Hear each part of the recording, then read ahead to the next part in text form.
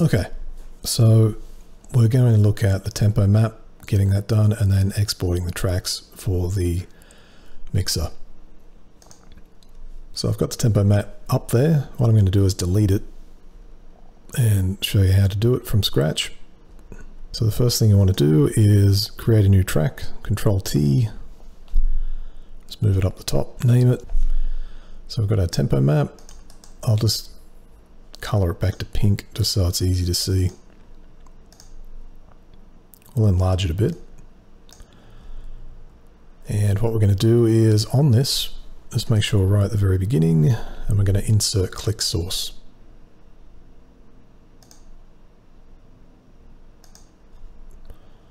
And we can just stretch it.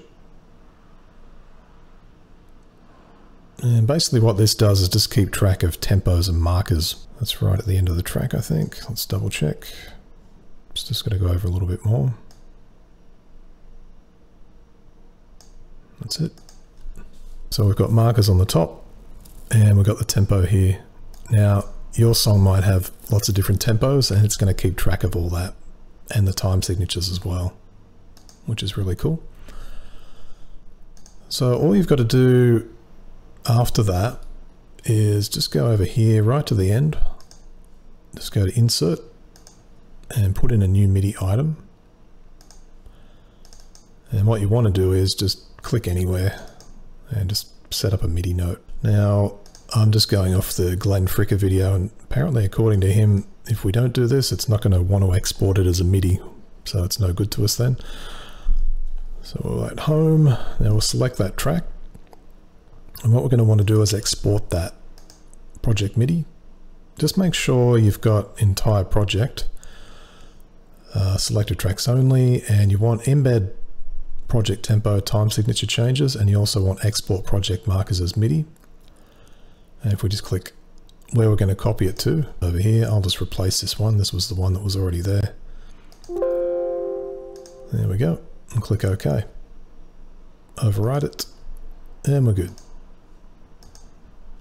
So that's our tempo map done, and then what we're going to want to do is we're going to want to export the tracks. Now, before when I was doing this, is something just to be careful of. Sometimes when I'm mucking around with the tracks, I'll loop a certain region. So just make sure you've got that unselected. So you're right back home, nothing selected in there. And then what we want to do is just all our tracks, in my case, not that many. We've got bass, 2 acoustics, we've got rhythm guitars,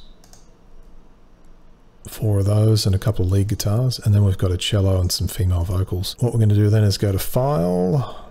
Actually, a quicker way to do it is just Control-Alt-R, so export.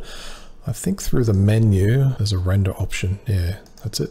One thing to look out for here is in the file name, if you go into wildcards, project information, you want to select track, and so that'll name all your tracks separately.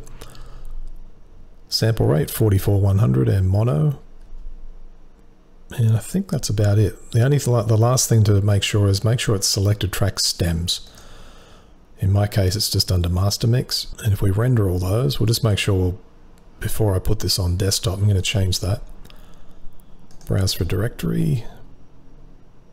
I want to go into downloads, tutorial demo. And that'll throw them straight in there. We render those 11 files. Now also when rendering, something I forgot to mention too, yeah, I haven't done that. So I've got time selection. So let's do it again. I've cut the previous bit out that I did before, but just make sure that's entire project and that'll do everything. Go to 11 files and we're going to overwrite these.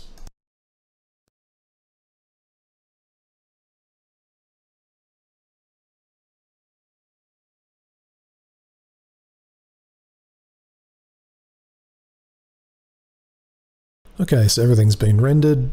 Now if we open up our new project, and then what we're going to do is import this stuff.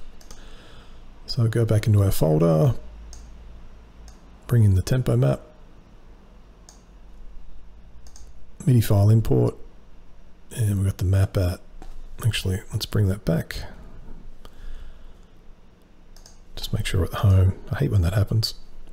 So make sure the cursor's right back at the beginning.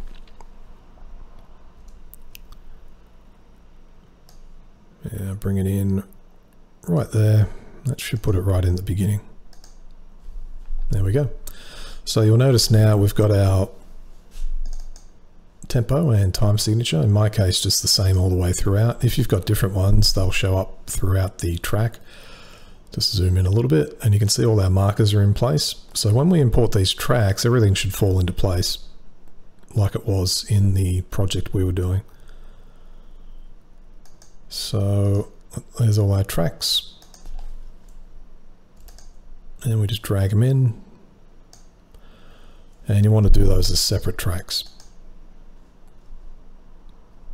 I think in this case they're going to be alphabetical, but as Scott recommends, you can rename them with the numbers in a numerical order, and they will go into the order set by the numbers. And basically that's it. All of the information and stuff is right there. Everything's in where it needs to be, and you're good to go.